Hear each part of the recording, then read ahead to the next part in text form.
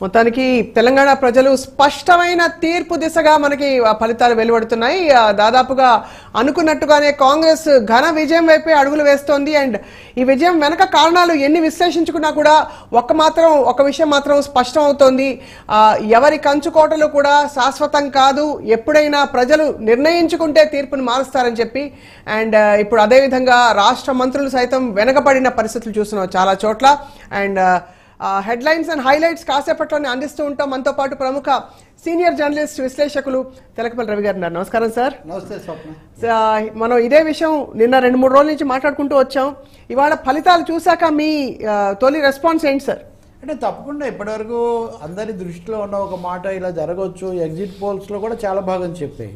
అదే రెండో భాగం కూడా ఏంటనే ఒక చర్చ తప్ప. కాబట్టి ఎగ్జిట్ పోల్స్లో చెప్పిందని దాదాపు 66-63 దగ్గరలో, ఇంకా కొంచెం దాటుతుందా చివరికి వచ్చేసరికి తెలియదు. కానీ కాంగ్రెస్ పార్టీ స్పష్టమైన విజయం సాధించింది, ఘన విజయం అని కూడా అనొచ్చు. రైట్. అంటే ప్రభంజనం అంటారా లేదా, ఇది వాళ్ళ దీని మీద ఆధారపడి ఉంటుంది. కానీ అవును, అంటే ఒక 10 ఏళ్ల తర్వాత బీఆర్ఎస్ పాలనను ప్రజలు నిర్ద్వంద్వంగా తిరస్కరించారు. వాస్తవం. మంత్రులు ఓడిపోవటమే కాదు, వాళ్ళకి కంచుకోవడానికి ఉన్న ఉత్తర తెలంగాణలో కూడా కీలకమైన స్థానాలన్నీ కూడా పోవడం, ఆఖరు కేసీఆర్ కూడా వెనకబడిపోవటం. అంటే రాజకీయ ప్రజాస్వామ్యంలో ప్రజల తీర్పు అనేది ఎంత నిర్ణయాత్మకంగా ఉంటుంది, ఎంత నిర్దయగా కూడా ఉంటుందనే ఒక వాస్తవాన్ని తెలియజేస్తుంది. రెండోది, వ్యక్తిగతంగా చూస్తే రేవంత్ రెడ్డికి ఇది ఒక చాలా పెద్ద స్పెక్టాక్యులర్ విజయం. కాంగ్రెస్ పార్టీ తిరిగింది అంటాం కదా, అలా ఉంది. అందువల్ల ఆయన ఎన్ని డకాముక్కీలు తినే చాలా ఆయన వయస్సు కానీ ఆయన ఇది కానీ నేపథ్యం అంత ఎక్కువ కాదు నిజంగా. అవును అవును. సో ఆయన పర్సనల్గా ఇది ఒకటి. కాంగ్రెస్ నాయకత్వం కూడా ఒక ప్రత్యేకమైన శ్రద్ధ. అవును. కాంగ్రెస్ పార్టీ కోణంలో చూస్తే ఉత్తర భారతంలో వాళ్ళు గెలుస్తారనుకున్న రాష్ట్రాలు కూడా దాదాపు వస్తాయా లేదా అని సందేహంగా ఉంది, ఛత్తీస్గఢ్తో సహా. అవును. ఇటువంటి పరిస్థితుల్లో గతంలో ఇందిరాగాంధీని కానీ, మళ్ళీ 2004లో యూపీఏ రాజశేఖర రెడ్డి ఇక్కడ బాగా వచ్చినప్పుడు మళ్ళీ కాంగ్రెస్ కేంద్రంలో రావటం కానీ జరిగినట్టు కొంచెం నిలబెట్టడానికి అప్పుడు ఉమ్మడి ఆంధ్రప్రదేశ్ దోహదపడింది. అవును అవును. ఇప్పుడు ఏపీలో లేకపోయినా తెలంగాణ మరొకసారి ఈ రౌండ్లో అవును కాంగ్రెస్ పార్టీ జెండా కాస్త నిలబెట్టడానికి తెలంగాణ ప్రజానీకం ఇచ్చిన తీర్పు బాగా దోహదం చేసినట్టు మనకు స్పష్టమవుతుంది. Right sir. వాళ్ళు ఓడలు అవుతుంటాయి ప్రజాస్వామ్యంలో అంటారు కదా. అవును, అలా కూడా నేను మీకు చెప్పా, అంతా తమ ప్రయోజకత్వం అని, తామే భూమికి అధినాతులమని స్థాపించిన సామ్రాజ్యాలు, నిర్మించిన కృత్రిమ చట్టాలు ఇతరేతర శక్తులు వేస్తే పడిపోయిన పేక మెడలే. ఆ సమయం వచ్చేసరికి పేక మెడలాగా పడిపోతాయనే ఒక పరమ సత్యం మరొకసారి రుజువు అవుతుంది. కానీ దేశవ్యాప్తంగా వస్తున్న ఫలితాల గురించి మీ కామెంట్ ఏంటి సార్? అంటే బీజేపీ కొంత, అంటే కాంగ్రెస్ పార్టీ, అదే నేను చెప్తుంది, Telangana is the only major relief for Congress party ఇప్పుడున్న పరిస్థితుల్లో. అవును. అందులో ఆంధ్రప్రదేశ్లో, ఉమ్మడి ఆంధ్రప్రదేశ్లో కూడా కాంగ్రెస్ శక్తిగా బలహీనపడి చాలా కాలం అయింది. అవును. తెలంగాణలో 2 సార్లు వచ్చిన 19-20 స్థానాలు తప్ప ఏపీలో వాళ్ళకి ఏమీ లేవు. ఉమ్మడి రాష్ట్రంలో కూడా రాజశేఖర రెడ్డి తర్వాత వాళ్ళకి ఏం విజయాలు లేవు. సో చాలా కాలం తర్వాత they are recording A victory, significant victory in the victory, that too when they are losing other states. కాబట్టి కాంగ్రెస్ పార్టీకి ఇది. కానీ బీజేపీని జాతీయ స్థాయిలో అనుకున్నట్టుగా కాంగ్రెస్ ఢీకొనలేకపోయింది. అంటే ఇండియా అనే దాన్ని ఏర్పాటు చేశారు, ఆ ప్రకారం ఎదుర్కోవాలనుకున్నారు. కానీ కాంగ్రెస్ అందరినీ కలుపుకుపోవడంలో కొంత దెబ్బతింటం వల్ల ఇతర రాష్ట్రాల్లో ఆ పని చేయలేకపోయారు. అవును. ఇక్కడ కూడా అది జరిగి ఉంటే బహుశా తీర్పు ఇంకా చాలా పెద్దదిగా భిన్నంగా ఉండేది. ఏదైనా ఇప్పుడున్న పరిస్థితుల్లో బీజేపీ కూడా ఇక్కడ కోలుకుంది. వాళ్ళకు 8-7 స్థానాలు వస్తున్న పరిస్థితి. అంటే బీజేపీ గేమ్ అనేది ఇక్కడ అది కాంగ్రెస్కు ఉపయోగపడింది. అవును. బీజేపీ బీఆర్ఎస్ను గెలిపించడం కోసం ఓట్లు చీల్చాలని వాళ్ళు అనుకున్నారు. కానీ యాక్చువల్లీ కాంగ్రెస్ కు ఉపయోగపడింది. చాలా ఆశ్చర్యకరం. అది చాలా ఆశ్చర్యకరమైన పరిణామం. అంటే ఎప్పుడైనా మనం ఒక ఇంటెన్షన్ అనేది Nobel and honest and straight ఫార్వర్డ్గా లేకుండా ఒకటి లోపల పెట్టుకొని ఇంకొకటి చేస్తే ప్రజలు ఆమోదించారనేది ఒకటి అర్థమవుతుంది. కాబట్టి ఇక్కడ బీజేపీ ఎత్తుగడలు కూడా. కానీ బీఆర్ఎస్ మరీ ముఖ్యంగా తెలంగాణ సాధనకు అంతా నాయకత్వం వహించి పర్యాయ పదంలో ఉన్న కేసీఆర్ను 2 టర్మ్స్కే ప్రజలు తిరస్కరించి, అసలు ఆయన ఉత్తర తెలంగాణలో, అది కూడా కామారెడ్డిలో గెలుస్తారా లేదా, ఈవెన్ నాలాంటి వాళ్ళు అంటే బాగా యాక్టివ్ గా ప్రతిపక్షం ఉండి అలా తిరస్కరించారంటే కూడా ఒక అర్థం ఉంది. ఒక్కసారిగా పుంజుకున్న ఒక ఆల్టర్నేటివ్ ని ప్రజలు స్వీకరించి దీన్ని తిప్పికొట్టారంటే, ప్రతిపక్షాన్ని అసలు లేకుండా చేయాలనుకోవటం, అందరినీ కలిపేసుకోవటం, ఒకరో ఇద్దరో ఉంటే కూడా అది కూడా సమస్యగా దారి తీసిన పరిస్థితి. కాబట్టి ప్రతిపక్షం ఉనికి లేకుండా చేయాలి అనే ఒక పద్ధతి నడిచింది బలంగా. అవును, అది ఉద్యమాలు అనేక విషయాల్లో. కానీ ఇప్పుడు వాళ్ళే వచ్చి ప్రధాన ప్రతిపక్షంగా పెద్ద ప్రతిపక్షం ఇప్పుడు వస్తుంది తెలంగాణకు. ఇంతకాలం ప్రతిపక్షం ఉండడానికి పెద్ద అవకాశం ఇవ్వలేదు, వాళ్ళందరినీ టోకును కలిపేసుకునే ఒక పరిస్థితి ఉండింది. ఇప్పుడు వాళ్ళే ఒక 30-40 స్థానాలతో వాళ్ళు ప్రధాన సరిపెట్టుకోవాల్సిన పరిస్థితి. కానీ ఎంతమంది జంప్ అవుతారు సార్ మళ్ళీ? అంటే ఇప్పుడు అధికార పార్టీకి జంప్ అవడం మనకు ఆనవాయితీ అయిపోయింది.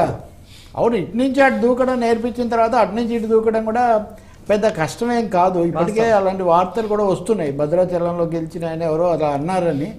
ఏదైనా కాంగ్రెస్ పార్టీకి ఆ విషయంలో వాళ్ళు కూడా జాగ్రత్త పడాల్సిన అవసరం ఒకటి ఉంటుంది. కానీ Revanth emerged as the అన్క్వశ్చన్ leader of Congress party. అయితే 2 బొమ్మలు పెట్టారు కదా, రేవంత్ రెడ్డి, బట్టి విక్రమార్క. బట్టి is equally senior, deputy speaker చేశారు, ఎప్పటి నుంచో ఉన్నారు, Dalit face of the Congress గా ఉంటారు. అంటే ఒకటి ధోని, ఒకటి Sachin Tendulkar, something like that. కానీ అక్కడ సూపర్ బ్యాట్స్మెన్ అక్కడ ఉంటాడు కాబట్టి రాహుల్ గాంధీ వాళ్ళందరూ కూడా, మల్లికార్జున్ ఖర్గే కూడా. అంటే ఇక్కడ 2 వ్యూస్ ఉన్నాయి.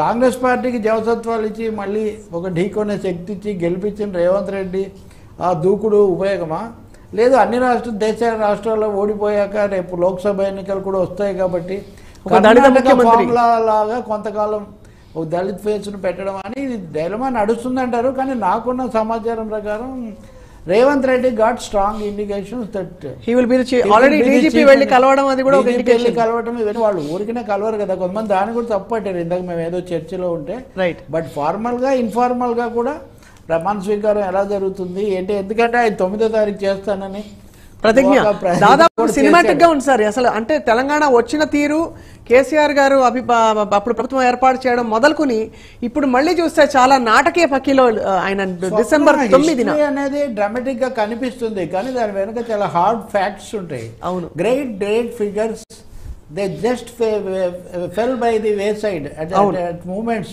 If you don't learn the lessons of history, ముందు కనిపిస్తూనే ఉంటుంది. బీఆర్ఎస్ నాయకుల్లో మరీ ముఖ్యంగా కేటీఆర్ కొంత మేనేజ్ చేయాలని ప్రయత్నించిన ఒక విధమైన టెన్షన్, నర్వస్. అన్ని మీడియాలో అన్ని ఇంటర్వ్యూల్లో కూడా కేటీఆర్ని అడిగారు, కొంచెం నర్వస్గా కనిపిస్తున్నారు, కొంచెం టెన్షన్గా కనిపిస్తున్నారని. రైట్, ఆయన డ్యామేజ్ లిమిటేషన్ చాలా చేయాలని అక్కడ అప్పటికే అది సమయం మించిపోయినట్టుగా ఉంది. కాబట్టి ఎక్కడ ఒక్క హైదరాబాద్లో మాత్రం అది 3 భాగాలుగా విభజిస్తే దక్షిణ తెలంగాణలో కాంగ్రెస్ దాదాపు తుడిచిపెట్టింది, ఉత్తర తెలంగాణలో సిగ్నిఫికెంట్ ఇన్రోడ్స్ చేసింది, హైదరాబాద్ మటుకు ఇక్కడ ఉంది. కానీ ఇక్కడ బీజేపీ రావడం అనేది మీరు ఇందాక అడిగిన జాతీయ పరిణామాలను కూడా దృష్టిలో పెట్టుకుంటే, అవును, పాత బస్తీలో బీజేపీ అమర్చి కావటం, మజ్లిస్ ఒక స్థానం వల్ల కోల్పోవటం, అవును, ఇవి చాలా కీలకమైన డెవలప్మెంట్. అంటే ఈసారి మైనారిటీలకు కూడా దాదాపు ఒక ఆల్టర్నేటివ్ దొరికినట్టు అయింది కాంగ్రెస్ రాకతో. కాంగ్రెస్ అది దేశవ్యాప్తంగా మన ఇంటర్వ్యూలో కూడా నేను చెప్పాను, కాంగ్రెస్ కు మైనారిటీ ఓటింగ్ వస్తుంది దేశమంతటా అనేది అందరూ అంచనా వేశారు. అవును, తెలంగాణలో కొంచెం బీఆర్ఎస్ కు కాంగ్రెస్ కు మధ్యలో సగం డివైడ్ అయ్యి ఉన్నప్పటికీ బీజేపీ కూడా ఆ మేరకు తన కమ్యూనల్ పోలరైజేషన్ వాళ్ళు చేశారు. కాబట్టి ఇప్పుడు ఒక కాంప్లెక్స్ తెలంగాణ పొలిటికల్ పిక్చర్ ఆవిర్భవిస్తుంది. ఇందులో ఒకవైపున అధికారంలో పూర్తి ఆధిక్యత ఉన్న కాంగ్రెస్ పార్టీ, 40 స్థానాలతో అధికారం పోయినా అలా ప్రతిపక్షంగా వచ్చిన బీఆర్ఎస్ పార్టీ, మొదటిసారి అంటే మేమే తెచ్చాము మేమే తెలంగాణ అంటున్న వాళ్ళు ఇప్పుడు వేరే ప్రభుత్వం అని ఎదుర్కోవాల్సిన ఒక పరిస్థితి. అండ్ బీజేపీ ఎమర్జీ, అవును, and with strong innings in other states, అది మధ్యప్రదేశ్, రాజస్థాన్. అంటే ఇప్పుడు మనం చూడబోతున్న కాంబినేషన్ ఏంటని అంచనా వేసుకోవాలి? అక్కడ అంటే కేంద్రంలో కూడా బీజేపీ వస్తుందని అప్పుడే మనం అన్వయించుకోవచ్చా, ఇంకా లేదా ఈ ఫలితాల ప్రభావం ఎలా ఉంటుంది? అందరికీ పాఠం నేర్పించినట్టుగా ఉన్నారు. అధికారం కాంగ్రెస్ కు రేవంత్ రెడ్డి నాయకత్వం ఇదంతా ఇచ్చినప్పటికీ ఇతర చోట్ల దెబ్బతిన్నారు కాబట్టి వాడు మరీ అత్యుత్సాహంతో అంతా మాదే అని అనుకోగలిగిన జాగ్రత్తగా వాళ్ళని మళ్ళీ ఇండియాను మళ్ళీ రివైవ్ చేయాలి. ఎందుకంటే వాళ్ళు ఇతర రాష్ట్రాల్లో కానీ తెలంగాణలో కానీ ఇతరులను కలుపుకోలేదు. అవును, ఒక కొంచెం ఒంటెత్తుగా వెళ్ళారు, ఒక సిపిఐకి ఒక సీట్ ఇచ్చారు కానీ. కాబట్టి కాంగ్రెస్ కూడా పునరాలోచన చేసుకోవాల్సిన ఒక అవసరం వస్తుంది ఇప్పుడు. ఇంకా మిగతా బీఆర్ఎస్ బీజేపీకి దగ్గరగా ఉన్నానని ఒక ఇంప్రెషన్, ఒక పొలిటికల్ ఎక్స్పీరియన్సీతో వాళ్ళు చేసినది పూర్తిగా ఘోరంగా బెడిసి కొట్టింది. దానివల్ల బీజేపీకి మేలు జరిగింది, బీజేపీ వల్ల కాంగ్రెస్ కు మేలు జరిగింది, కానీ రైట్ బీఆర్ఎస్ మటుకు పూర్తిగా రెండు వైపుల నుంచి బ్యాటింగ్ అయిపోయింది, దెబ్బతినిపోయింది. రైట్ సార్, మనం అంటే హెడ్లైన్స్ చూస్తుంటే మనకి ఎర్రబెల్లి లాంటి ఒక చాలా ఆరుతేరిన నాయకుడిని ఒక 26-27 ఏళ్ల యువతి యశస్విని రెడ్డి ఓడించడం, అది కూడా ఇక్కడ స్థానికంగా ఎక్కువగా ఉన్నవాళ్ళు కూడా కాదు, వాళ్ళ అత్తగారు ఝాన్సీ రెడ్డి పోటీ చేయవలసింది, పౌరసత్వం ఇష్యూస్ తోటి ఆవిడ రాలేదు. ఆవిడ ఎర్రబెల్లికి యాక్చువల్లీ ప్రధాన ఒక ఆయన గ్రూప్లో వ్యక్తి అని తెలుసు, మనకి తెలిసిన విషయం. అయినా కూడా అంటే అంత తిరస్కరించారా? అన్ని సార్లు 6 సార్లు అప్రతిహతంగా గెలిచిన ఎర్రబెల్లిని కూడా పక్కన పెట్టారు జనం, అంటే ఏమనుకోవాలి సార్? తప్పకుండా అక్కడ యశస్విని రెడ్డి అక్కడికి రేవంత్ రెడ్డి వెళ్ళి ప్రత్యేకంగా ప్రచారం చేయటం, అది కూడా చూశాను నేను ఆ రోజు ఆయన అక్కడికి వెళ్ళటం. ఇట్లాంటివన్నీ సింబల్స్ అండి. అంటే ప్రభుత్వం పట్ల, పద్ధతి పట్ల, పాలకుల తీరు పట్ల, ముఖ్యంగా కేసీఆర్ అనుసరించిన వ్యవహార సరళి పట్ల ఒక తిరస్కారం ఇది, నిస్సందేహంగా ఒక తిరస్కారం ఇది. అందువల్ల అన్ని చోట్ల ఈ ఫలితం ఇట్లాంటిదే ప్రతిబింబించినట్టు మనకు కనిపిస్తుంది. అది వాళ్ళ కంచుకోవట్లు అనుకున్నవి బద్దలు కావడంలో కూడా కనిపిస్తుంది. ఇతరత్ర కూడా మనం చూస్తే అన్ని రకాల కాంబినేషన్స్. ఉదాహరణకు హైదరాబాద్లో ఎలా ఉంటుంది, లేకపోతే ఆంధ్ర మూలాలు కలిగిన వాళ్ళు ఏం చేస్తారు, పలానా కులం వాళ్ళు ఏం చేస్తారు, రకరకాలుగా అన్నారు. ఏదో ఒక్క డెఫినేషన్ లో ఇది ఉండలా. By and large it is a political verdict, అంటే పొలిటికల్ పీపుల్స్ వెర్డిక్ట్, ప్రజలు ఇచ్చిన ఒక రాజకీయ తీర్పు తప్ప దీన్ని ఏదో ఒక మూసలో పెట్టడానికి ప్రయత్నించడం clearly it is a rejection of the existing regime.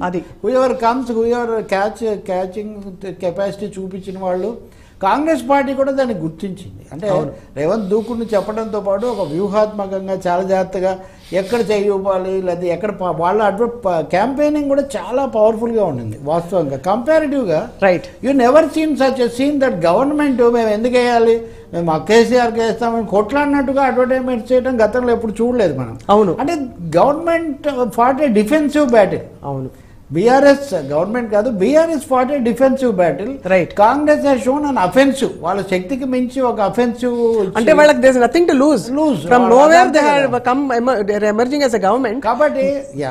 కాబట్టి అదొక పెద్ద వాళ్ళు ఓపెన్ గేమ్ ఆడారు.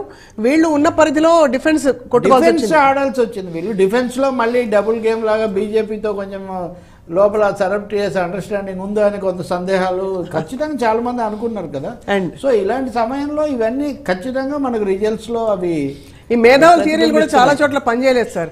కోమటిరెడ్డి బ్రదర్స్ కి దాదాపు హవా పోయింది, ఎందుకంటే కోమటిరెడ్డి రాజగోపాల్ రెడ్డి గారు బీజేపీలోకి వెళ్ళిపోయారు మధ్యలో, కాబట్టి వెంకటరెడ్డి గారు ఇటు అటు మాట్లాడలేదు, కాబట్టి బ్రదర్స్ కి హవా తగ్గింది. ఈవెన్ రకరకాల వదంతులు వచ్చాయి. వీళ్ళిద్దరికి ఘన విజయం రావడం కూడా ఒక గమనించవలసిన విషయం. అంటే రాజగోపాల్ రెడ్డి మునుగోడులో గెలవటం, ఇక్కడే బీఆర్ఎస్ దెబ్బతిన్నది మనం గుర్తిస్తాం. కాంగ్రెస్కు దక్షిణ అంటే ఈ 2 జిల్లాల్లో పూర్తి ఆధిక్యత ఉంటుందని తెలుసు. అందుకనే మునుగోడులో కమ్యూనిస్టులతో పెట్టుకొని రాజగోపాల్ రెడ్డిని ఓడించడం ద్వారా బీఆర్ఎస్ ఏదో కొత్త బీఆర్ఎస్ ఇటువైపు యాంటీ బీజేపీ, యాంటీ కమ్యూనల్ ఇటువైపు వచ్చారు.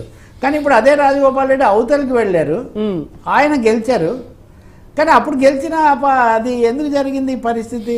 అంటే పీపుల్ కమ్యూనల్గా మారడానికి, కమ్యూనల్ ఫోర్సెస్తో దగ్గర అవడానికి వాళ్ళు సిద్ధంగా లేరు. అయితే బీజేపీ గెలిచింది కదా అంటే రైట్ ఇది 3-way స్ప్లిట్లో అవును బీజేపీ తన బలాన్ని చూపగలిగిన చోట వాళ్ళు గెలిచారు. కానీ మీరు బీజేపీలో కూడా ఈటెల రాజేందర్ ఓడిపోతూ, లేకపోతే రఘునందన్ రావు ఓడిపోతూ ఉంటారని మీరు ఎలా అర్థం చేసుకుంటారు? ఆఖరకు 3RR అంటే 3 Rs అనే రిసీడింగ్ ఉన్నా అంటే ఎలా కనిపిస్తుంది మనకు? కాబట్టి ఇప్పుడు ప్రజలు ఒక వాస్తవికతలో ఒక తీర్పు ఇచ్చినట్టుగా కనిపిస్తుంది. ఓట్ల విభజన కూడా తీవ్రంగా ఉంది. Rejection, anti incumbency vote. ఎందుకంటే సార్ రాష్ట్ర మంత్రులు చాలా చోట్ల ఓడిపోయారు. దాదాపుగా చాలా ప్రముఖంగా పెద్దవాళ్ళు అన్నవాళ్ళు, లేకపోతే అగ్రెసివ్గా ఉండేవాళ్ళు, మేధావులు అనుకున్న వాళ్ళు, రకరకాల మంత్రులు ఓడిపోవటం కూడా మనం చూస్తున్నాం. ఇంకోటి కూడా సగటు ఓట్ల ఆధిక్యత శాతం కాంగ్రెస్ పార్టీకేమో 10,000 పైన 20,000, 25,000 అలా ఉంటే ఓడిపోతున్న గెలుస్తున్న బీఆర్ఎస్ నాయకుల శాతం ఇంక్లూడింగ్ కేసీఆర్, కేటీఆర్ అది 10,000 కంటే తక్కువగా ఉంది. నామకార్థంగా వాళ్ళు చాలా ఏటికి ఎదురుది, వాళ్ళ గుడ్ విల్తోనే ఏదో గెలుచుకొని వస్తున్నారు అనే ఒక సంకేతం అయితే కనిపిస్తుంది. ఇంకోటేమో పై సూపర్ ఫ్లూయస్ అబ్జర్వేషన్స్ కూడా నిలబడవనే తెలుస్తుంది. అంటే nobody took Revanth Reddy's contest in Kamareddy seriously. Right, ఫార్మల్గా చేస్తున్నారు ముఖ్యమంత్రి, అంటే 2 చోట్ల చేయమని కాంగ్రెస్ హైకమాండ్ అనుమతి ఇవ్వడం కూడా ఒక కీలకమైన సంకేతమే అది. దాంట్లో ఆయన కొంతవరకు కొట్టుకు రావడం చివరికి ఇంకా అన్ని రౌండ్స్ అయ్యాక ఏమవుతుందో తెలియదు కానీ ఇవన్నీ క్లియర్.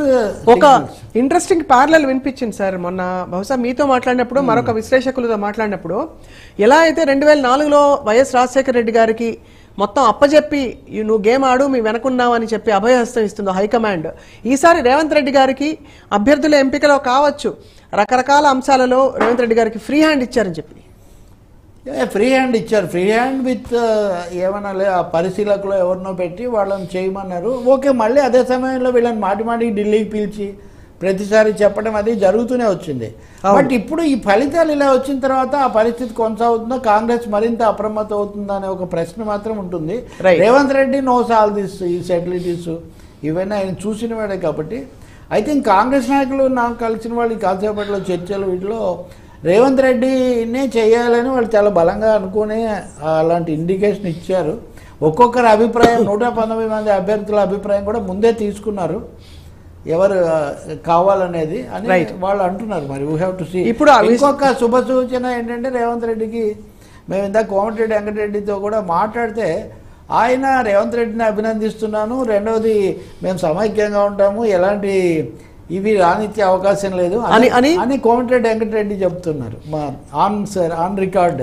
కాబట్టి అది కూడా ఒక అంటే ఏ మాట కాబట్టి సార్, వెంటిలేటర్ మీద ఉన్న పరిస్థితుల నుంచి ఇప్పుడు యూజో స్వేచ్ఛా వాయువులు పీల్చుకుని గవర్నమెంట్ వాళ్ళ పాగా పెట్టుకుని చెప్తున్నారు. అది అందరూ అది చెప్తున్నారు ఖచ్చితంగా. అది కూడా మనకు వినిపిస్తూ ఉంది.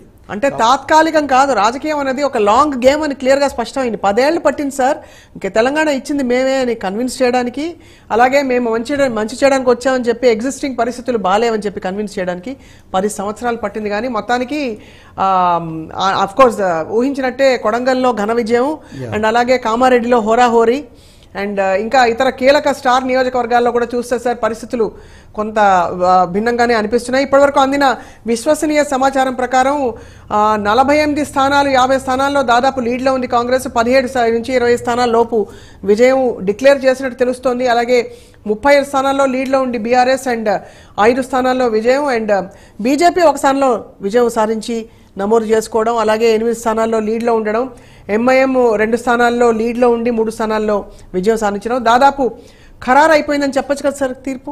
దాదాపు 3/4 అయిపోయింది కాబట్టి మనం చెప్పొచ్చు. ఏదైనా స్వల్పమైన తేడాలు అటు ఇటు తప్ప కాంగ్రెస్కు కంఫర్టబుల్ మెజారిటీ వచ్చిందని చెప్పొచ్చు. వీ కాంట్ సే థంపింగ్ లేకపోతే స్వీప్ అని మాత్రం కాదేమో, కానీ very comfortable and clear cut decisive majority వచ్చింది. అంత సులభంగా ఇంక ఇది పెరగచ్చు కూడా. ఎందుకంటే ఎట్లాగో తెలంగాణలో మీరు ఒక రాజకీయం నువ్వు నేర్పిన విజయ నీరజాక్ష అని మీరు దూకడం నేర్పారు, అప్పుడు అటు దూకాము అటు దూకుతామని వాళ్ళనే అవకాశం కూడా ఉంటుంది.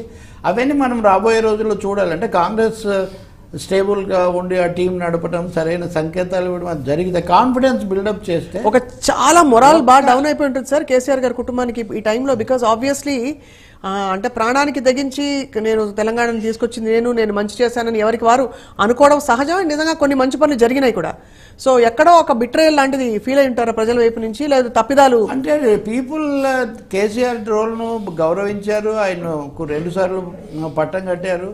అదే సమయంలో సోనియా గాంధీ నాయకత్వం కూడా ఉంది ఇందులో అనే అంశం కూడా ప్రజల దృష్టిలో ఉంది. ఆయన కూడా పార్లమెంట్లో అవగానే వెళ్ళి ఆమెకు కృతజ్ఞతలు కుటుంబ సమేతంగా వెళ్ళి చెప్పొచ్చారు కదా. అవును. కాబట్టి అదే సమయంలో యూ కాంట్ జస్ట్ స్వప్న పాత్రను కానీ లేదా ఇంకొక ఎవరి పాత్ర అయినా మీరు ఎలా తగ్గిస్తారు, ఆ ఘటనలో వాళ్ళ పాత్ర అది ఉంటుంది. ఇంకోటి ఏమో మేము పాత్ర నిర్వహించాం కాబట్టి ఇది పర్మనెంట్గా దీనికి చరిత్ర అక్నాలెడ్జ్ చేస్తుందంటే ఎంతవరకు చేయాలో అంతవరకు చేస్తుంది. ఆ తర్వాత మీరు స్ట్రగుల్ చేయాల్సి ఉంటుంది. అనేక సార్లు రాజా కింకర్ ఉండే రాజాగా అన్నట్టుగా రోల్స్ మారుతుంటాయి. That is the beauty of democracy.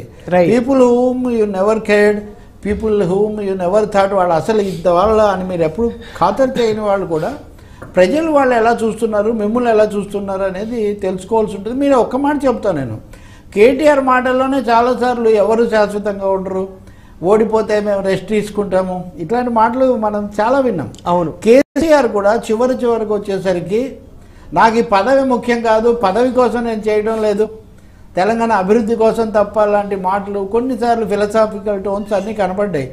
Seriously everybody thought BRS resume is challenged. Even మనం చర్చించినప్పుడు కూడా నేను ఒక్క మాట మటుకు చెప్పాను, అన్ని కోణాలు మనం లెక్కలోకి తీసుకోవాలి. రెండవది గాలి వర్సెస్ సుడిగాలి. కాంగ్రెస్ గాలి వీస్తుందని ఇటు నుంచి చెప్తున్నారు, సుడిగాలి పర్యటనలు కార్యక్రమాలు వీళ్ళు చేస్తున్నారు. ఈ గాలికి సుడిగాలికి మధ్యలో జరిగే కెమిస్ట్రీలో ఎవరు గెలుస్తారనేది అంతిమంగా ప్రజలు నిర్ణయిస్తారు. బట్ మీరు అన్నట్టుగా రాజశేఖర రెడ్డి మాట అది నాతో అన్నది ఒకసారి ఏమనంటే, any election is decided depending on the ruler. ఉన్న వాళ్ళను ఎంత తిరస్కరించారు, ఆమోదిస్తున్నారా తిరస్కరిస్తున్నారా అనే దాని మీద ఎక్కువగా ఎన్నికల ఫలితాలు ఆధారపడి ఉంటాయి. అవును అంటే నేను అన్నప్పుడు మీరు ప్రజా ప్రస్థానం అదంతా చేసి అని అడిగితే అవన్నీ తర్వాత అండి, ముందు తిరస్కారం అక్కడ ఉన్న తర్వాత ఇది జరుగుతుంది అన్నారు. కాబట్టి ఇది ఖచ్చితంగా ఒక పాలనకు తిరస్కారం. అయితే మేము ఆ సంక్షేమ పథకాలు చేయలేదా అవి లేదా, చాలా పొరపాట్లు కూడా చేశారు. సంక్షేమమే మీరు చెప్పొచ్చు, సమస్యలు కూడా యువతలో ఉన్న వాళ్ళు చూస్తూ ఉంటారు. కాబట్టి అన్నిటికంటే డెమోక్రటిక్ థింగ్ అండి ఇది. కేంద్రంలో కానీ రాష్ట్రంలో కానీ ప్రజాస్వామిక హక్కులు, అందరినీ కలుపుకొని పోవటం, ప్రతిపక్షాల మనుగడను, అవతల వాళ్ళ పాత్రను కూడా గుర్తించటం, మోదీత్వ అన్నట్టుగా ఏదో సెల్ఫ్ సెంట్రిక్గా ఉండకుండా పోవటం, అవి చాలా కీలకం. అయితే వాళ్ళు కూడా గెలుస్తున్నారు కదా అంటే, కలిసి వచ్చినప్పుడు గెలుస్తారు, అవును, లేనప్పుడు ఇలాంటి పరిణామాలు వస్తాయని మనకు అర్థమవుతుంది. ఈటల రాజేందర్ గారి పరిస్థితి సార్, ఈటల రాజేందర్ గారు దాదాపు అంటే సడన్ స్టార్గా మధ్యలో ఆయన పరిణామాల తర్వాత ఆయన మీద చాలా హోప్స్ పెట్టి ఆయన ఏదో ఫేస్ ఆఫ్ బీజేపీ అని కూడా అనుకున్నారు. కానీ ఇప్పుడు సొంత నియోజకవర్గంలోనే చుక్కెదురు. Somebody was telling me that Etela Rajender is also ఈ గేమ్లో స్పాయిలర్స్లో ఆయన కూడా ఒకరు. అంటే అటు బీఆర్ఎస్కు ఇదైంది, ఇటు బీజేపీకి కూడా ఇదైంది. ఎందుకంటే బీఆర్ఎస్లోనేమో ఆయన చాలా కీలక పాత్ర. ఆయన ఎందుకు పెట్టారు, కేటీఆర్కు హరీష్ రావుకు మధ్యలో అడ్జస్ట్మెంట్ లాగా ఆయన సిఎల్పి ఆయన వాళ్ళ పార్టీ టీఆర్ఎస్ ఎల్పి లీడర్ని చేశారు, తర్వాత ఆర్థిక మంత్రిని చేశారు. ఎందుకు కుదరలేదు ఆయనకు, వాళ్లకు కుదరకపోతే పంపించారు. వెంటనే ఆయన ఇదంతా తెచ్చారు. అంటే కేసీఆర్ మీద ఇంత తీవ్రమైన తిరుగుబాటు లేకపోతే వ్యతిరేకత అన్నదానికి అంకురార్పణ చేసిన వాళ్ళలో రాజేందర్ ఉంటాడు. రైట్, చేశారు కాబట్టి ఆయన గెలిపించారు. కానీ ఎప్పుడైతే ఆయన దాన్ని మరీ తీవ్రంగా తీసుకోగా, సార్ క్షమించాలి సార్, కామారెడ్డిలో హోరాహోరీలో కేసీఆర్ 3వ స్థానంలో ఉన్నట్టు ప్రస్తుతం లేటెస్ట్ రిపోర్ట్స్ వస్తున్నాయి సార్. 2వ స్థానంలో రేవంత్ రెడ్డి ఉన్నారు, మొదటి స్థానంలో బహుశా ఆయన గండ్ర వెంకటరమణారెడ్డి బీజేపీ ఉన్నట్టు కనిపిస్తోంది సార్. ఇది చాలా చాలా అనూహ్యమైన ఒక, అంటే ఇది కేవలం లీడ్స్ మాత్రమే, ఇది ఫలితం కాదు, కానీ అయినా కూడా చాలా ఆశ్చర్యకరమైన ఫలితం సార్. అక్కడ 3 ఆయన వస్తారనేది చాలా పోల్స్లో వీటన్నిటిలో కూడా వచ్చిన ఒక మాట. ఇది ఎగ్జిట్ పోల్స్లో వీటన్నిటిలో కూడా, ఎందుకంటే అక్కడ వాళ్ళకు స్థానిక బలం ఉంది. రెండోది వీళ్ళిద్దరు గెలుస్తారు కానీ ఇక్కడ ఏముంటారని. అంటే మీరు ఒక ఆయన ప్రస్తుత చాలా సీనియర్ కాకలు తీరిన ముఖ్యమంత్రి, ఇంకొక ఆయన ఏమో దాదాపు అవుతాడు అనుకుంటున్నటువంటి ఒక వీళ్ళిద్దరిని కాదని ఇంకొక ఆయన ఇప్పటికి ఈ క్షణంలో, తర్వాత కొంచెం అటు ఇటు అవుతాయో మనకు తెలియదు కానీ, బట్ అవకాశాలు తక్కువ. ఎందుకంటే ట్రైలింగ్ ఎక్కువ ఉంది కేసీఆర్కు ముందు నుంచి. రైట్, 2 చోట్ల పోటీ చేయడం అనే దాన్ని కూడా ఓటర్లు పెద్దగా ఆమోదించలేదని మనకు ఒకటి అర్థమవుతుంది. అది క్లియర్గా అర్థమవుతుంది సార్. ఎందుకంటే ఎందుకు పోటీ చేయడం, రాజీనామా చేయడం, మళ్ళీ ఉప ఎన్నికలు. Telangana had many by elections. తుంగతుర్తిలో ఉద్యమ నాయకుడిగా పేరు తెచ్చుకున్న గాదర్ కిషోర్ ఓటమి పాలైనట్టు తెలుస్తోంది. అంటే దాదాపుగా అంటే శామ్యూల్ విజయం సాధించారు. ఇప్పుడు వస్తుంది వార్త, తుంగతుర్తిలో కాంగ్రెస్ అభ్యర్థి పరిచయం అద్దంకి దగ్గరికి ఇవ్వకుండా ఈయనైతే చాలా ఇది. ఎందుకంటే అద్దంకి అయితే కొంతమంది ఓడిస్తారు అనే ఒక లెక్కతో పెట్టారు. వాళ్ళ నిర్ణయం సరైందే అని అద్దంకి దగ్గర కూడా ఇందాక ములుగులో not at all surprising Seethakka విజయం అందరికీ తెలిసిందే ఇది. అండ్ అలాగే ఇప్పుడు కామారెడ్డి గురించి అందరూ చూస్తారు సార్. బీజేపీ కాంగ్రెస్ బీజేపీ మధ్య పోటీ బలంగా కొనసాగుతోంది కామారెడ్డిలో ప్రస్తుతం. ఇది అందుతున్న 14వ రౌండ్ ముగిసేసరికి 2100 ఓట్ల ఆధిక్యంలో బీజేపీ ఉన్నట్టు తెలుస్తోంది. ఎవరి election is a great result అండి. ఈ ఎలక్షన్ కూడా పెద్ద రిజల్ట్. ఇప్పుడు మీరు చెప్తున్న కామారెడ్డి రిజల్టే దానికి పెద్ద ఉదాహరణ, అంతకంటే ఇంకేముండదు. 3rd ప్లేస్లో ఉండి చూడాల్సింది. అదే మీకు రాజేందర్కు 2 చోట్ల ఓడిపోయాడు. అవును, అంటే is not giving clear message. ఆయన మెసేజ్ ఏంటనేది ఓటర్లకు అందటం కానీ మేనేజింగ్లో కానీ ఉన్న వైఫల్యం. రఘునందన్ రావు కూడా నేను సరదాగా అన్నాను, ఇది సానుభూతులు షిఫ్టింగ్ అని. సానుభూతి ఇది వరకు ఈటల రాజేందర్ గెలిచినప్పుడు ఆయన కొంచెం సానుభూతి ఉంది, కేసీఆర్ తరిమేసాడు ఇదంతా అని, అప్పుడు గెలిపించారు. ఇప్పుడు ఈయన వచ్చి మనం ఆయన 2 సార్లు చేశాను, 5 సార్లు లేకపోతే నాకు జీవితం లేదు, అది ఇది అనేసరికి సానుభూతి. రఘునందన్ విషయంలో కూడా అదే జరిగి ప్రతిసారి పోటీ చేస్తున్నాడు, బాగా మాట్లాడతాడు అని ఒక సానుభూతితో ఓటేశారు. ఇప్పుడు ఈయన మీద కత్తిపోట్లు జరిగాయంటే ఈయన మీద ఒక సానుభూతి. పొలిటికల్ రీజన్స్తో పాటు ఇలాంటి ఫ్యాక్టర్స్ రకరకాల మీడియాల ద్వారా ఇవన్నీ వింటున్నా. మొత్తం మీద అయితే దగ్గరుండి బీజేపీ కాంగ్రెస్ ని గెలిపించిందంటారు అయితే. అదే కదా, కాంగ్రెస్ ను ఓడించబోయి బీజేపీ ఆడిన గేమ్ బెడిసి కొట్టింది, బీఆర్ఎస్ ఓడిపోయింది. అది కూడా తన స్థానాలు కొంతవరకు పెంచుకోగలిగింది. కాబట్టి ఖచ్చితంగా బీఆర్ఎస్ కంటే బీజేపీ ఎక్కువ సంతోషిస్తుంది కదా ఈ ఫలితాలకు, ఏది తమ సీట్ల వరకు. అవును, కాంగ్రెస్ గెలిచినందుకేమో అంత సంతోషం బీజేపీకి ఉండదు, కానీ మేము నిలబడ్డాము. ఇంకోటి ఉత్తర తెలంగాణలో బలమైన ప్రెజెన్స్ వాళ్ళు చూపించుకున్నారు. కేసీఆర్ మీద నిజంగా గెలిస్తే ఇంకా అదే కదా, మమతా బెనర్జీ మీద ఇప్పుడు బెంగాల్లో ఓడిపోయినా వాళ్ళు మమతా బెనర్జీని ఆమె స్థానంలో ఓడించాము అదొక హెడ్లైన్ వార్త వచ్చింది కదా. ఆమె మళ్ళీ ఏదో నామినేషన్ ఏదో వేరే చోట పోటీ చేయాల్సి వచ్చింది. కాబట్టి కేసీఆర్ను ఓడించామనేది బీజేపీ ఓడిస్తే ఇంకా చివరి ఫలితం తర్వాత వాళ్ళు చెప్పుకునే ఒక అవకాశం ఉంటుంది. కాంగ్రెస్ బీఆర్ఎస్ కూడా బీజేపీ రాజకీయాలు చొచ్చుకొస్తున్నాయి అనే ఒక ఆ వాస్తవాన్ని గుర్తించకపోగా తమలో తాము ఎక్కువగా కీచులాడుకొని, నిజానికి వాళ్ళిద్దరు ఇండియాలో ఉండాల్సిన వాళ్ళు కదా అవును వాస్తవాన్ని, కానీ ఎవరు దాన్ని వదులుకోవడానికి సిద్ధపడలేదు. కాబట్టి బీజేపీ ఎలా బెనిఫిట్ అవుతుంది వీటి మధ్యలో అనే ఒక నేషనల్గా చూస్తే ఒక కనిపించిన ఒక గుణపాఠం కూడా దీంట్లో లౌకిక పార్టీలకు కనిపిస్తుంది. మొత్తానికి చాలా కంఫర్టబుల్ మెజారిటీతో చాలా కాంగ్రెస్ ప్రభుత్వ ఏర్పాటుకు సిద్ధమవుతోంది. సార్ ఎలా ఉండబోతోంది అసలు కాంగ్రెస్ వ్యూహం కానీ ప్రణాళికలు ఎలా ఉండబోతున్నాయి ప్రజలకి? సరే అదేదో గ్యారంటీలు అవన్నీ ఇచ్చారు, అవన్నీ కాకుండా వాళ్ళ అప్రోచ్ ఎలా ఉండబోతోంది? బేసిక్గా వాళ్ళ 6 గ్యారంటీలు సంక్షేమ పథకాలు వాటిని అమలు జరపడంలో ఫస్ట్ ప్రయారిటీ ఇస్తారు, లేకపోతే ఇమీడియట్గా మొదలైపోతుంది.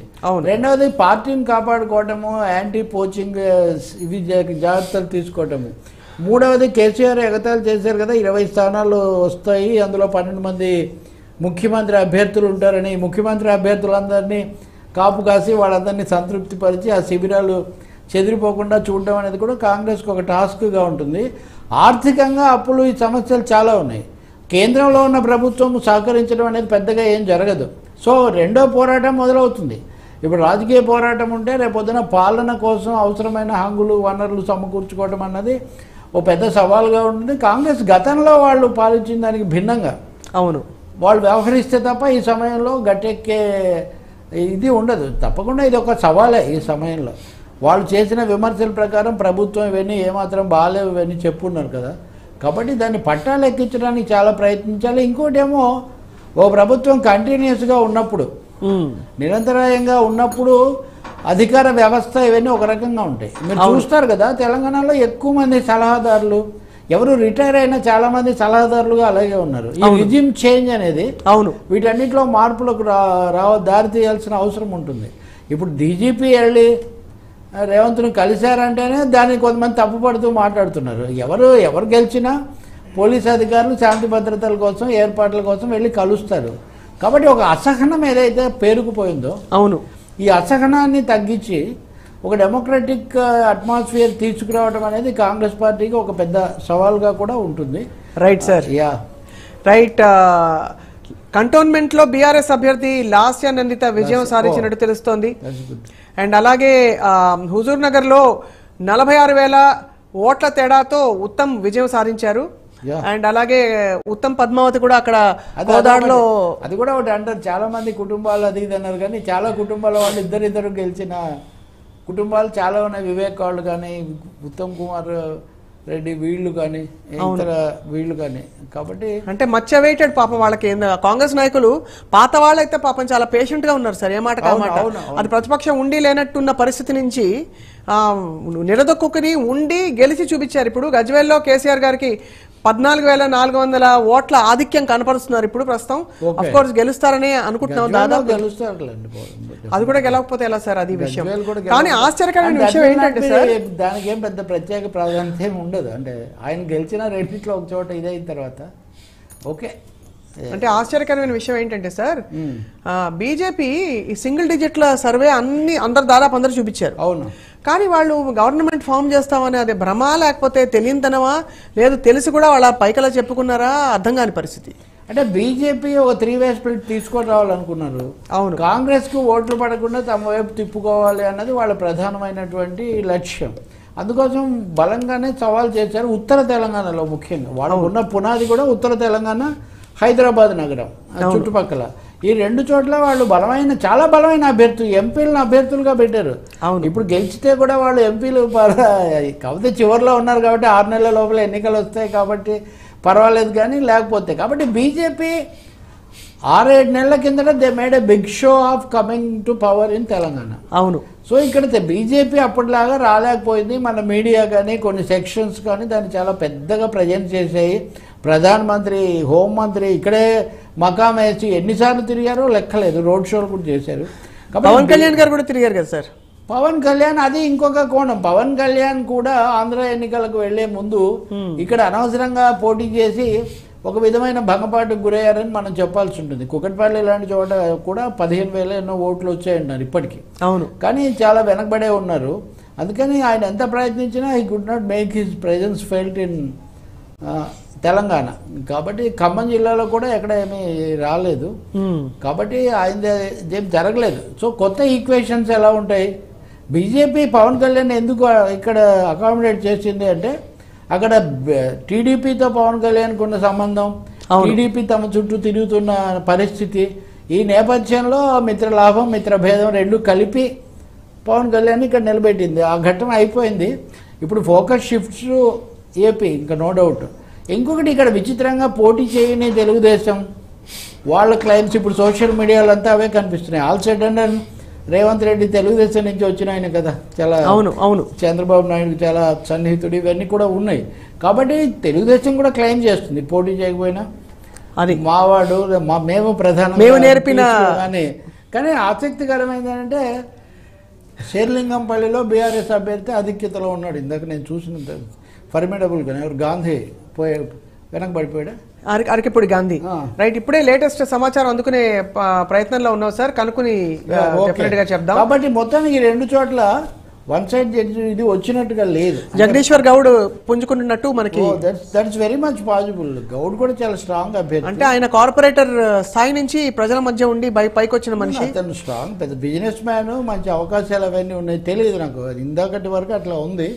అట్లాగే ఇక్కడ కూడా మొదట గోపీనాథ్ ఉన్నాడు, కానీ తర్వాత అజారుద్దీన్ కూడా పుంజుకున్నాడు అన్నారు. ఇవన్నీ మొత్తం అయ్యేసరికి తుది ఫలితాలు ఎలా గెలిచినా కూడా ఆశ్చర్యం లేదంటారు. ఏం లేదు, వీళ్ళు గెలిచినా ఏం ఆశ్చర్యం లేదు. కానీ మొత్తానికి కుల మత బాల్కొండలో మంత్రి ప్రశాంత్ రెడ్డి గెలిచారు. ఫైనల్ ఇది చాలా ఇందాక వెనుకబడి ఉన్నారన్నారు సార్. సో అలాగే ఆందోళనలో కాంగ్రెస్ అభ్యర్థి రాజనరసింహ గెలుపు సాధించడం, prospective CM candidate. Right. So కాబట్టి మొత్తం మీద ఒక అర్థవంతమైన సందర్భోచితమైన తీర్పు ఇచ్చారనుకోవాలి.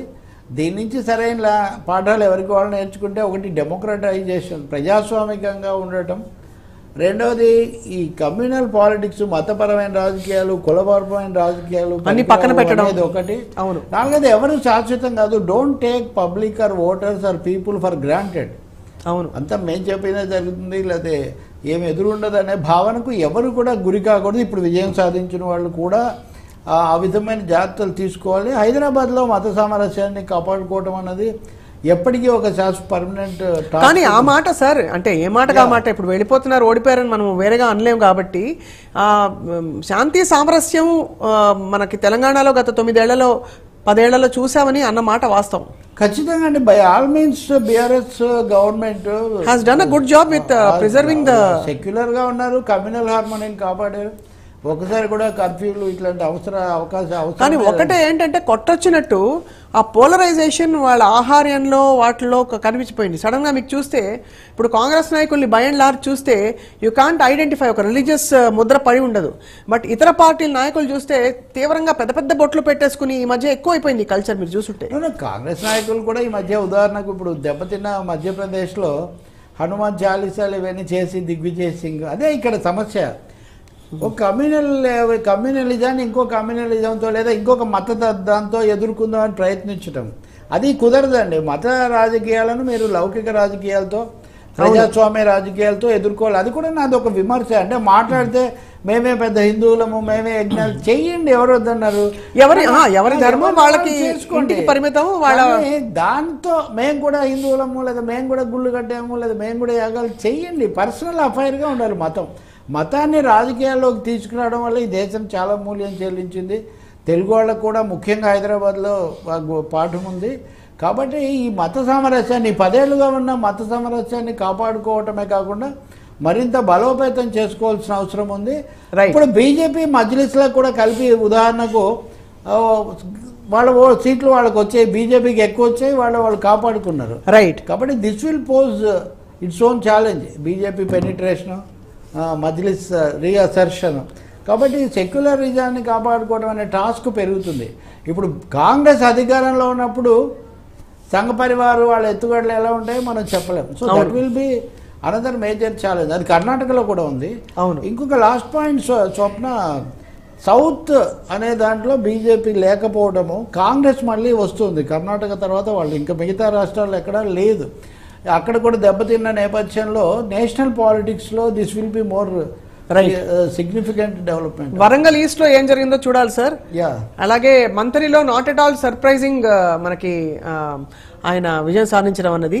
Okay right. హుజూర్ నగర్ లో ఉత్తమ విజయం సాధించారు అండ్ నారాయణ ఖేడ్లో సంజీవ్ రెడ్డి గెలుపు సాధించారు అండ్ అలాగే దుబ్బాకలో మాత్రం మనకి రఘునందన్ రావు ఓడిపోయారు. అక్కడ స్థానికంగా అంటే దాదాపు ఈటెల రఘునందన్ ఇద్దరు కూడా అది తాత్కాలిక ఒక అలా మాత్రమే అని అనుకోవాలి. అది కొన్ని ప్రత్యేక పరిస్థితి. ఇద్దరు ఉప ఎన్నికల్లో గెలిచారు, రైట్, అసలు ఎన్నికల్లో ఓడిపోయారు, అది వాళ్ళకి సంబంధించిన. మరోవైపు చాలా మనకి భారీగా శ్రీధర్ బాబు, ఓకే, ఆయన మంత్రి, ఆయన శ్రీధర్ బాబు గతంలో కూడా గెలిచాడు, ఆయన ఎదురుగాళ్ళలో కూడా దాదాపు ఆయన్ని కూడా ఒక సీఎం జాబితాలో పెట్టారు కొంతకాలం పాటు. పెట్టారు అంటే అంత స్ట్రాంగ్ కాదు, వీళ్ళు ఒక 3-4 ఉన్నారు స్ట్రాంగ్ గా మంత్రివర్గంలో. చివరకు రేవంత్ బట్టి విక్రమార్కను మించి అది వెళ్ళలేకపోవచ్చు. అందులో కూడా బహుశా వాళ్ళ ఆప్షన్స్ క్లియర్గా ఉన్నాయి. ఎక్కువ మంది రేవంత్ కోసమే వస్తారనే చూస్తున్నారు. అది అంటే ఒక మాస్ లీడరు, తర్వాత రాజకీయ వ్యూహాన్ని బాగా సమర్థవంతంగా నడిపించారు. అంటే అంతా మీదేసుకున్నాడు కదా. పైగా రాష్ట్రంలో తిరిగి పర్యటనలు చేసి ప్రచారం చేసిన వాళ్ళు కూడా ఎవరు లేరు. రేవంత్ ఒకడే 40-50 నియోజకవర్గాలు తిరిగారు. మిగతా వాళ్ళంతా వాళ్ళ నియోజకవర్గాలకు వాళ్ళు పరిమితమయ్యారు. రేవంత్ను రానివ్వలేదు కూడా, ఉదాహరణకు మొదట్లో, తర్వాత రానిచ్చారు కానీ నల్గొండ లాంటి చోట. కాబట్టి అవన్నీ తట్టుకుంటూ ఆయన నిలబడ్డాడు, అధిష్టానాన్ని ఒప్పించాడు, చాలా మందిని తీసుకొచ్చాడు. ఇప్పుడు ఉదాహరణ ఖమ్మం జిల్లాలో గెలిచారు అనుకోండి, ఆ పొంగులటి శ్రీనివాసరెడ్డి, తుమ్మల నాగేశ్వరం, వీళ్ళంతా చివరిలో చేరిన వాళ్ళే కదా. అవును. వీళ్ళని తప్పించి వీళ్ళకి టికెట్లు ఇప్పించి మళ్ళీ వాళ్ళలో చాలా మంది గెలిచే వరకు కూడా నిలబడడం అన్నది, దానికి మీరు అన్నట్టుగా అధిష్టానం సాలిడ్ గా ఈయనకు ఆథరైజ్ లేకపోతే ఎలా సార్? ఇప్పుడు అధిష్టానం మీద బాధ్యత ఉంటుంది, వాళ్ళు ఇదే కొనసాగించాలి రేపొద్దున కూడా. ఎందుకంటే ఈయన కూర్చోబెట్టిన తర్వాత మళ్ళీ ఎవరు నిలదొక్కకూడదు అనే కాంగ్రెస్ పాత పద్ధతి పాటిస్తే మటుకు కుదరదు. అవన్నీ తెలిసిన వాళ్ళే కాబట్టి ఎలా మేనేజ్ చేస్తారో మనం అది చూడాలి. మొత్తం మీద స్ట్రక్చర్ చేంజ్ అవుతుంది. ఇక్కడ రిజిమ్ కేవలం ప్రభుత్వం మారటం కాదు, అది కొత్త రాష్ట్రం ఏర్పడిన తర్వాత ఒక ప్రాంతీయ పార్టీ మొదటిసారి అధికారానికి వచ్చి 10 ఏళ్లు పూర్తిగా వాళ్ళ కనుసన్నలో నడిచిన దగ్గర నుంచి రైట్ కాంగ్రెస్ లాంటి పార్టీకి మారుతుంది ఇప్పుడు. అవును, కాంగ్రెస్ దాని ట్రెడిషన్స్ దేశవ్యాప్తంగా వాళ్ళకేవో కొన్ని ఉన్నాయి. వీళ్ళు పీపుల్ పర్సీవ్ చేంజ్ అండి. అంటే ఇప్పుడు కొన్ని చెప్పారు మనకి బండ గుర్తులుగా, వీళ్ళ ఆధిపత్యం ఎక్కువ ఉంది, వీళ్ళ వీళ్ళ బెదిరింపులు ఎక్కువ ఉన్నాయి, ప్రజాస్వామ్యం లేదు, లేకపోతే మీడియా గొంతు నొక్కేశారు. ఎందుకంటే మనకి గణనీయంగా ధర్నాలు, ఈ రాస్తారోకాలు, ప్రదర్శనలు ఇవన్నీ తగ్గిపోయాయి లాస్ట్ కొన్నేళ్లలో. అదంటే ప్రభుత్వం అంతా బాగుందనా లేకపోతే వాళ్ళని చేయనివ్వలేదనా? ధర్నా చౌక్ ఎత్తేసారన్నారు, ధర్నా చౌక్ ఎత్తేస్తామన్నారు కదా, తర్వాత దాన్ని మళ్ళీ తీసుకురావాల్సి వచ్చింది కోర్టు చెప్పిన తర్వాత. వాళ్ళు మొదట చెప్పిన ఎక్స్ప్లెనేషన్ అంటే ఉద్యమాలు చేసిన పార్టీయే అధికారంలో ఉంది కాబట్టి, ఉద్యమ నాయకుడే ముఖ్యమంత్రి కాబట్టి ఉద్యమాల అవసరం ఏముంది అన్నట్టుగా మాట్లాడారు. కానీ చాలా సమస్యలు ఉన్నాయి. అలా అన్నప్పటికీ కూడా పెరిగింది. ఉదాహరణకు నిరుద్యోగ సమస్య అతి ముఖ్యంగా దేశంలో ఇతర చోట్ల ఉంది, ఇక్కడ కూడా ఉంది. ఇక ఒక బర్రెలెక్కలు అంటే ఓట్లు ఆమె రాకపోయిండొచ్చు, కానీ సింబాలిక్ యాక్షన్స్ చాలా జరిగాయి రాష్ట్రంలో. అందువల్ల పీపుల్స్ పర్సెప్షన్ చూసినప్పుడు కూడా సంక్షేమ పథకాలు అనేది ఒక భాగము, ఒక పార్శ్వమే, కానీ మొత్తంగా ఇంకా సమస్య లేదన్న పరిస్థితి ఏమాత్రం లేదు. ఇప్పుడు కాంగ్రెస్ అంటే మీరు అన్నట్టుగా ధరణి పోర్టల్ అన్నారు అనుకున్న వాళ్ళు ఇప్పుడు ఏం చేస్తారు? అవును, ఉదాహరణకి ఇట్లాంటి కొన్ని విధానపరమైన అంశాలు కూడా వాళ్ళు లేవనెత్తున్నారు. ప్రగతి భవన్ ఉంది, ప్రగతి భవన్ లేపేస్తామని మొదట అన్నారు, తర్వాత దాని పేరు మారుస్తామని ఏదో అన్నారు. ఇప్పుడు ఏం జరుగుతుంది? ప్రగతి భవన్ నిజంగా మారుస్తారా లేదా? ఏపీలో కొన్ని రకాలైన అనుభవాలు ఉన్నాయి, మరి ఇక్కడ ఏం పునరావృతం అవుతుంది? ఇవన్నీ కూడా వాళ్ళు రాజకీయ విజ్ఞతతోనూ వాస్తవికతతో ప్రజలకు మేలు చేయటము, ప్రజాస్వామ్యాన్ని కాపాడటం అన్న దృష్టితో వ్యవహరించాల్సి ఉంటుంది. పార్టీలు మారొచ్చు కానీ ప్రభుత్వాలు శాశ్వతంగా governance governments May change but governance is a continuous process అనే విషయం పెట్టుకొని ఐ థింక్ తెలంగాణ డిజిట్స్తో నిజమైన రాజకీయం ఇప్పుడు మొదలవుతుంది. Right sir. గత 2 ప్రభుత్వాలకు అంతకుముందు ఉన్న బ్యాగేజ్ ఉంది. అవును. 3వ ఎన్నిక కాబట్టి ఈ తెలంగాణ హ్యాట్రిక్, కేసీఆర్ హ్యాట్రిక్ కొట్టలేకపోయి ఆయన ఓడిపోయి ఉండొచ్చు. Telangana is finding it's way towards development అంటారు. ఇది హ్యాట్రిక్ ఎలక్షన్ కాబట్టి it has to find its own furthering of it's interest.